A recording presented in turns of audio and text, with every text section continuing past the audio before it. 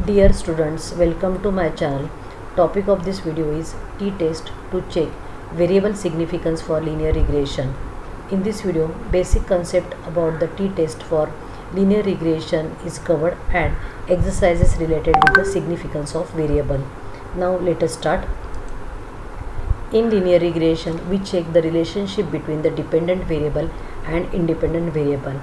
Whenever we conduct a linear regression, we are interested in determining whether the relationship between the dependent variable and independent variable is statistically significant. T-tests are used to examine whether a specific variable in the model is statistically significant. We use t-test to determine regression slope significance. A variable is statistically significant if it significantly affects the model's accuracy and has a strong relationship with the dependent variable. Now let us start with the exercise. In this exercise, total 4 records are there. X is the independent variable, Y is dependent variable, and 4 records are 1, 3, 2, 4, 2, 5, 3, 6. From the linear regression, we found the equation y is equal to 1.5 plus 1.5x, where this 1.5 is intercept while this 1.5 is slope. Now two questions are there. First, find beta 1 is significant or not, and second, beta 1 is positively correlated or not. To calculate the t values, we require this intermediate calculation. First we calculate the y cap, that is nothing but the predicted value of y, by using this equation. So we put the values of x into this equation and we are getting the y cap. After that, we will find out the residual error, that is nothing but the actual value and predicted value. So first we find out the difference between them, square them, and after that summation is nothing but 0.5. To do the calculation of t-test, we require the standard deviation or variance with respect to our input values. Therefore, we are calculating the x bar, which is nothing but the average of x, which is equal to 2, and after that we are making subtract the each value from the average to get the variance, and summation is equal to 2. So all these three values we are going to use in a t-test. Now first we start with the null hypothesis and alternative hypothesis. No relationship exists between the beta 1 and output, and that's why beta 1 is not significant. This is our null hypothesis. Alternative hypothesis, relationship exists between the beta 1 and output, and that's why beta 1 is significant. Now null hypothesis is beta 1 is equal to 0, and alternative hypothesis is beta 1 is not equal to 0. So as it is not equal to 0, it becomes the two-tailed test.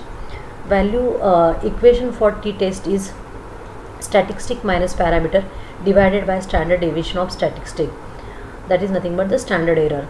This statistic is nothing but that what we calculated from the regression. From the regression we calculate the slope, which is equal to 1.5, and this parameter, that is nothing but for population, which we mentioned in our null hypothesis, where we mentioned this beta 1 is equal to 0. So numerator becomes 1.5 minus 0 divided by standard deviation of statistics or standard error. Now we will check the formula for standard error. Now first, here we require to calculate the degree of freedom also to check the t table. Now total number of records are 4. Number of k is equal to 1, that is nothing but number of independent variable. Degree of freedom is n minus k minus 1, which is equal to n minus 2, which is equal to 4 minus 2 is equal to 2. Now numerator is 1.5 minus 0. This is nothing but the beta 1 we found in linear regression, which is equal to 1.5.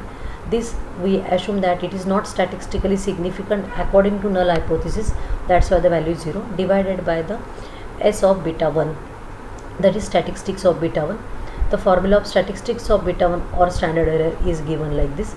Now we just put the value. This value we already calculated, n minus 2 is nothing but 2, and this also we already calculated in a table. So we are just putting the value and we are getting the standard error as 0.353, and we put this value and we are getting the t value as 4.25.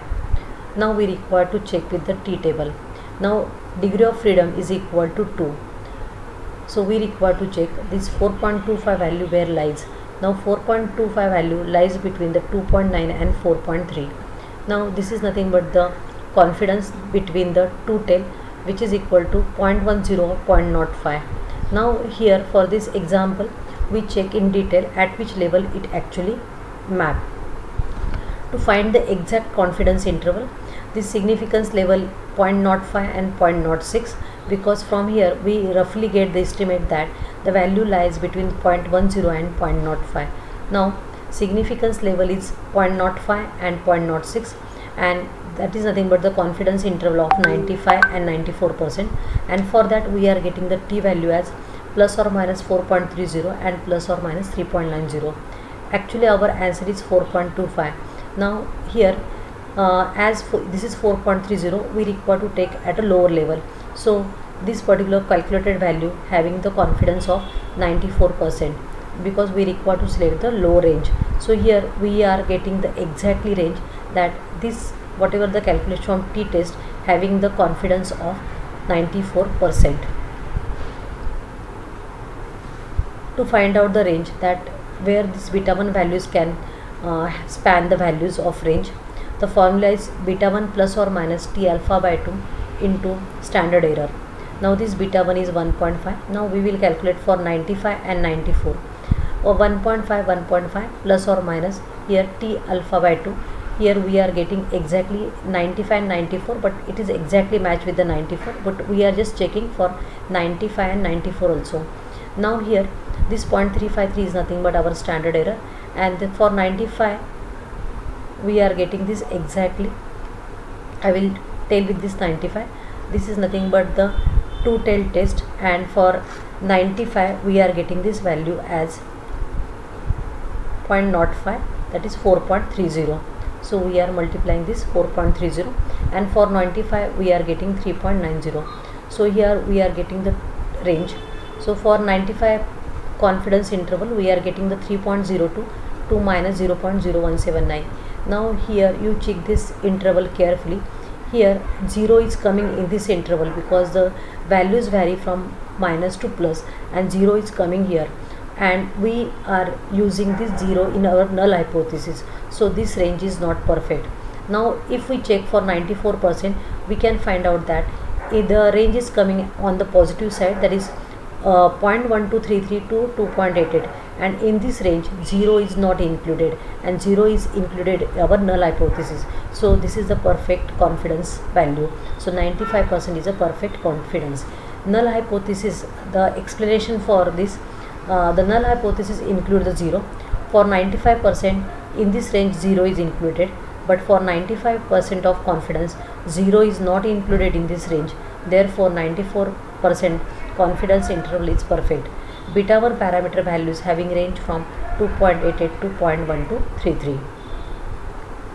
Now second problem, here we require to check whether this parameter is positively correlated or not.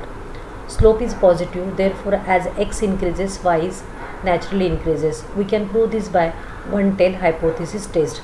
Now here we require to check the null hypothesis and alternative hypothesis. For null hypothesis we will keep that beta 1 is less than or equal to 0, and alternative hypothesis beta 1 is greater than 0, because in alternative hypothesis we are making claim that it is positively correlated. As it is less than or equal to 0 and greater than, it is one-tail test or right-tail test. Now we already found that the significance level is 0.06, that is nothing but the confidence of 94, and at this value of 94% confidence we are getting the value for t-test is 4.25. Now value of t-test should be greater than plus or minus 3.90. Now here we are taking only the positive interval, and as our value is 4.25 which is greater than 3.90, so it is satisfied. Therefore it proves that parameter beta 1 is positively correlated. So we are rejecting the null hypothesis here also. Now the more analysis. Now here we imagine that our regression algorithm is not perfect, or independent variable is significant, and it generates the following equation.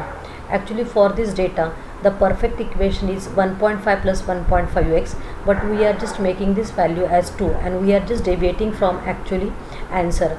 When we use instead of 1.5x 2x, we are getting the value of t is 1.79. the rest of the calculations are same. So we just require to put these two value and we are making the calculation. So we are getting the value t is equal to 1.79. when we take the 1.79 and when we check our t table, we can easily find out that now our confidence is 0.30 to 0.20. so it comes between the, and if we check exactly value, it comes between the 79 to 78%. Now here we can check that even if our regression algorithm is wrong or the variables are not statistically significant, our confidence interval drastically becomes less. Now here instead of 1.5x, if we are using 2x, our confidence interval from 95 to 94, it will directly go to 79 to 78. So calculated t value is 1.79, therefore 78% confidence, because we always select the low range, because in calculation we are getting the 1.79 and here 1.79, so it is a 78% confidence. Now again we check that, again we assume that our regression algorithm is not perfect or independent variable is significant, and in any case we generate the equation which is equal to 1.5 plus 3x. Now originally is 1.5, but now we changes to 3. When we changes to t, we changes to 3, we again calculate all the values of t and we are getting here the 0.94. Now we can easily find out that t value is getting reduced, that is from 4.21 and now 0.94.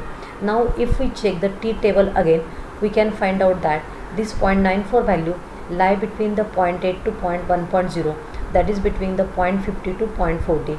that is nothing but the confidence interval of 40% to 50%. And if we find out the exactly range, we are getting this range 56 to 55, and as our value is 0.94, so it will lie on the low range, that is nothing but the 55% of the confidence. Now you can easily find out that when our linear regression algorithm is not correct, at that time our tree value or confidence interval reduces drastically, and we can make the conclusion that whatever the equation found by the linear regression is not accurate, or we require to change the algorithm or modify the algorithm. So this is nothing but all about the analysis of t-test in detail. In next video I am going to cover more problems on t-test for simple linear regression. Thank you.